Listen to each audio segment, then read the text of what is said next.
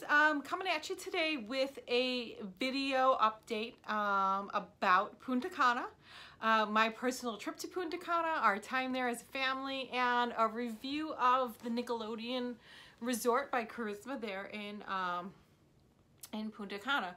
So we just got back, gosh, late last week. We flew in and out of Toronto, and if you live in Western New York, that can be a really easy airport to fly in and out of to get some direct flights. And when you fly with a now 6-year-old who just hit his birthday, it's nice to have that direct flight. Also, I do find the Toronto airport really easy to navigate. It's really streamlined. It's very modern. It's very courteous. So it is nice to fly out of there, and we usually go a night before up to Toronto and spend the night in a hotel. So it does kick off the vacation a little bit earlier to do it like that. So let's talk about Punta Cana. So for a while it was in the news, and now the news has sort of shifted. I feel like there's always something the media wants us to be afraid of. And they were hitting Punta Cana pretty hard, Dominican Republic, and now it's flesh-eating viruses and shark attacks. So, oh, and seaweed. What are we gonna do about the seaweed? So my impression is, you know, I did a lot of, I did stay on top of the news as it was happening, because obviously anybody would be concerned if their family were traveling to a destination that they could perceive isn't safe.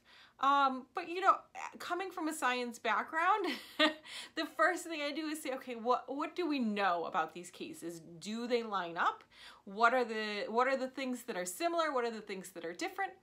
And for me, I wasn't really seeing anything that was a consistent trend, that was a worrying trend.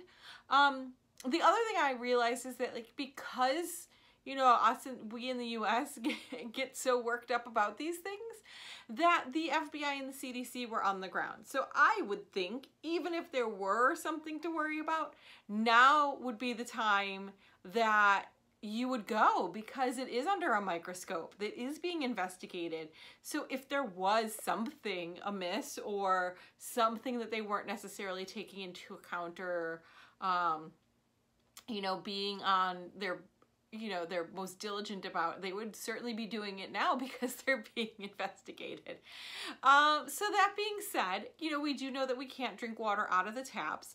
At the resorts, they do filter the water in food production, so your ice is going to be filtered. All of the water that they use for cooking and washing produce is going to be filtered.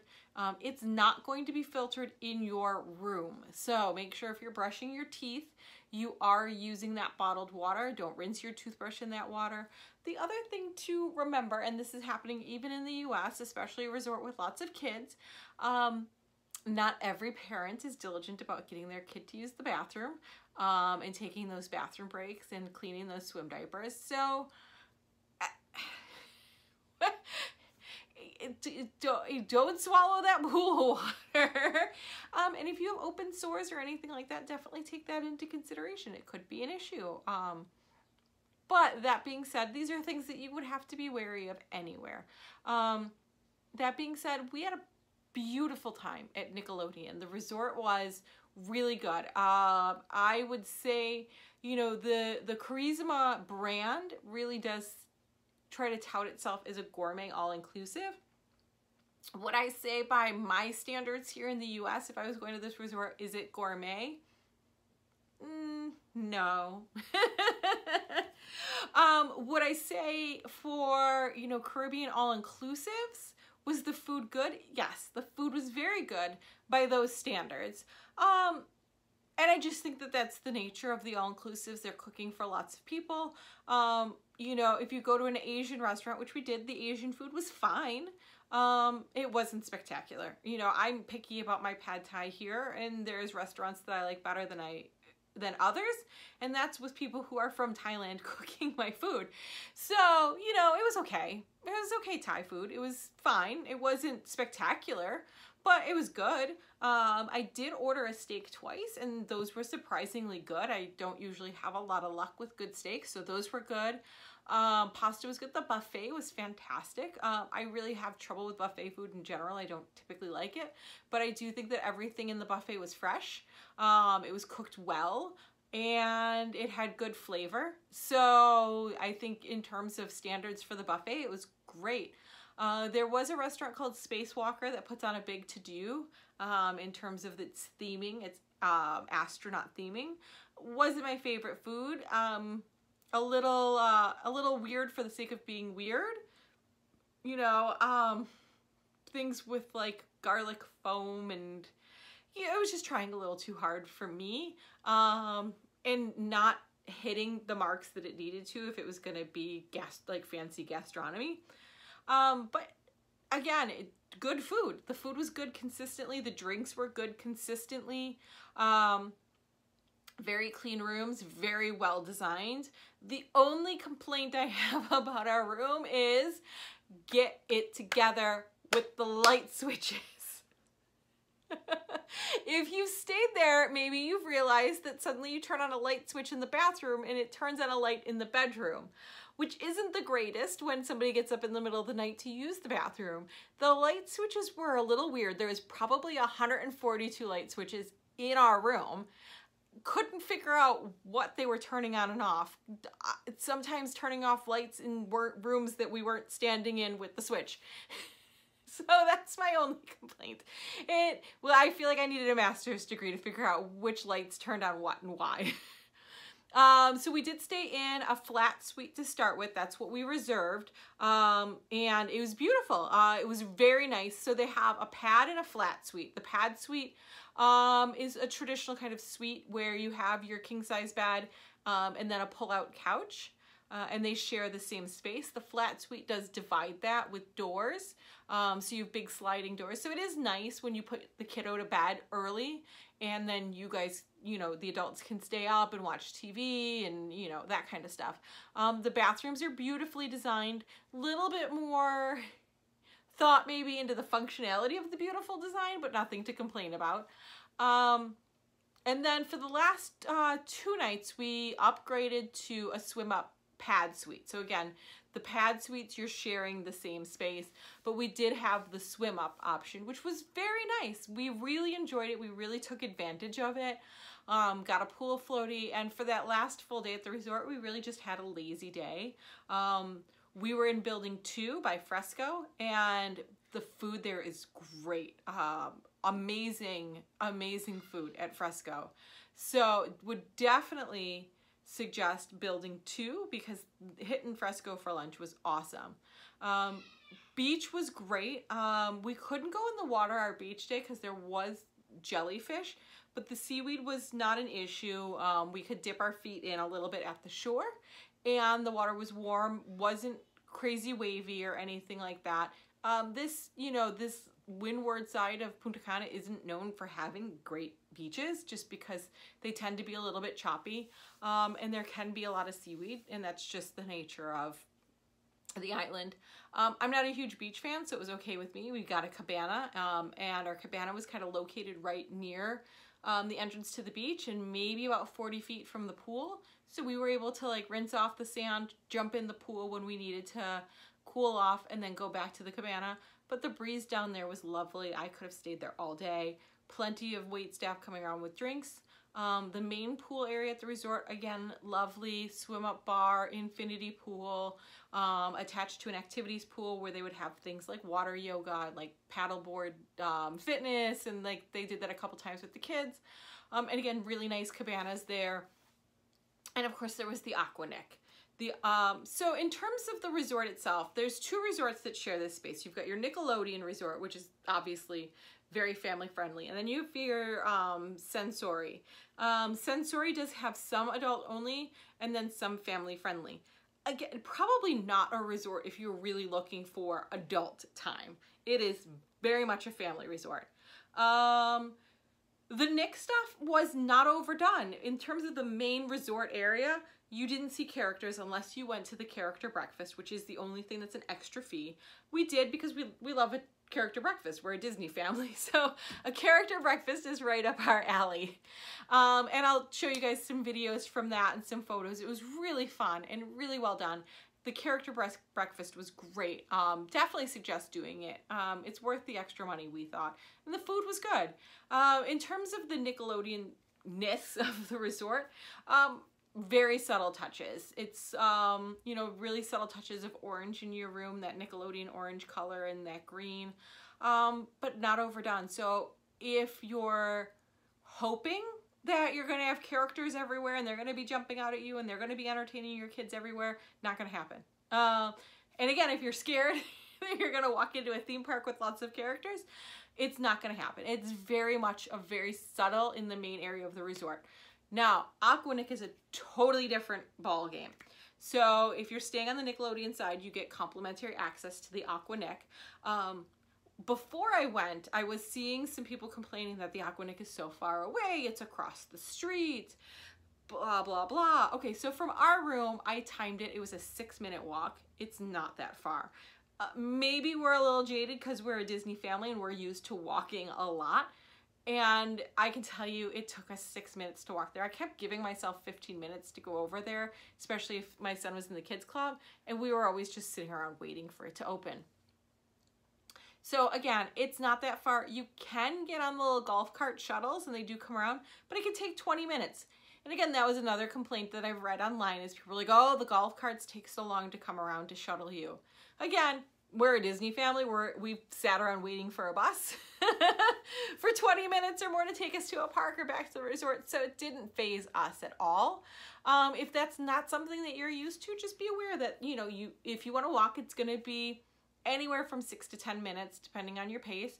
And if you don't want to walk, you might have to wait 20 minutes for one of the golf carts to come around.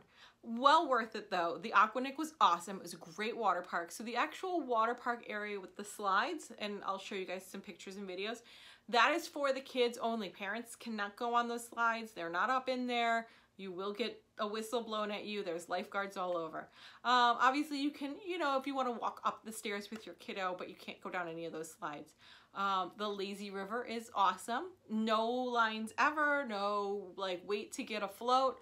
In and out whenever you want to go. It was beautiful. And then a couple areas where you can kind of just dip in and swim. But it was great. And again, food, and they have the Aqua Bites over there, which is where they serve lunch. And again, it's going to be things like little flatbread pizzas, very family and kid-friendly foods, hot dogs, wraps, stuff like that, cookies, ice cream. But you can get alcoholic beverages, and you will have wait staff coming around. We would order drinks from them, lots of water. We would order drinks, but we usually walked over to the actual like restaurant to eat because it helped break up the day a little bit and get us out of the sun. I will say I've never had, I mean, I'm crazy about sunscreen, crazy, and I definitely got a sunburn, and I would recommend getting a swim shirt, like a UV swim shirt for the Aquanic. It's just, there's just a lot of sun. Even when you're in the shade, once you're in like the lazy river or any of that, it's not covered. I got a bad sunburn on my back, even though I was really diligent with the sunscreen. And on site, first of all, I ended up with a SpongeBob swim shirt because it's Nickelodeon. What are you gonna do? And it was $50. Buy one before you go because you probably don't want to get stuck with a $50 SpongeBob sun shirt or swim shirt. So maybe something, even if you're not typically the type of person who would need that, probably worth picking one up at like Walmart or Target or Amazon before you go, just to be safe. My husband ended up needing one too. Like it was bad. And we, like I said, we're pretty diligent. So yeah, anything other than that? I mean, really a lot of your typical all-inclusive stuff. If you are a single person who's wanting to party and go with friends, not the resort for you. Not a huge bangin' nightlife kind of thing. If you're a family, the kids club closes at 9. My son loved it. I mean, he's a lonely only and he had a great time. Sometimes it takes him a little while to warm up to those things, and he had a blast. He always wanted to be in the kids club. So, you know, but it does close at 9. So unless you have other people with you, grandma, grandpa, helping to watch the kids. But again, it's a pretty chill nightlife scene. There's no big foam parties. There's no big like crazy party drinking scene. We did see some people there who were, you know, young adults that were traveling a group and they were drinking, but again, you're just kind of sitting around watching like musicians and stuff like that. Like, not a big party scene. So not the right resort for you. If you're looking to relax, if you don't mind being in a family-friendly resort, the Sensory side had a lot more yoga and fitness and things like that. So like during the day, you know, you can get away and be a little bit more zen, if you will. But just really a relaxing resort, a beautiful resort, really pretty, good food, and again, plentiful food and drink. So I think much more a relaxing and calming resort, regardless of which side you're on. And again, we ate and drank everything. We had no issues. The other thing about this resort is that Charisma does offer timeshares for their resorts. It didn't happen to us, but I have heard that the concierge can be a little pushy with that. I think they knew I was a travel agent, so they didn't put the hard sell on. They asked if I wanted to go to a presentation, and we just declined politely, and they didn't ask again. And you do need your personal concierge to help you make your dining reservations. They do make a reservation for you at each restaurant each night. So they will help with that and things like booking your breakfast, your character breakfast, if you want to have those kind of things. But I have heard about concierges being pushy. If you are experiencing that, my advice is, and I always tell this to my client, just decline working with that personal concierge who is assigned to you. There is a concierge in the main lobby. So just go up there your first night or the next morning, depending on what time you get in, because I think they're only open until 4 p.m. And do your dining reservations in the main lobby. And they're right there at the activities desk. So you can always do that. Don't ever feel pressured on your vacation to go to any kind of presentation. They do offer you a few perks if you go. It depends on if you think it's worth your vacation time to do that. If you go to the presentation, they will give you a free character breakfast. And if it's open, they will let you tour that pineapple villa. I didn't do it. My vacation time is precious to me. I don't want to spend any of it in a presentation, so I was happy to pay for the breakfast. So that's up to you. If you want to go to the presentation just so that you can get those perks, by all means go. Your concierge definitely gets a kickback even if you just attend. So that might be why they can be a little pushy. But again, just remember you can opt out of that and do not feel obligated. I think that's all I have on the Nickelodeon Resort. And if you guys have any questions, just let me know in the comments. You can always reach out to me as well via email, through my Facebook group, or Instagram. So go and follow those as well. They get posted to and updated pretty consistently, especially with new promotions on different vendors and things like that. So if there is something that you're looking for and new things come out, I usually do post them there. Also working on a couple different groups as well. So we'll keep you guys up to date on that. That's all I have for now. And yeah, so if you need me, you know how to find me. I hope you all have a magical day, and I will see you real soon.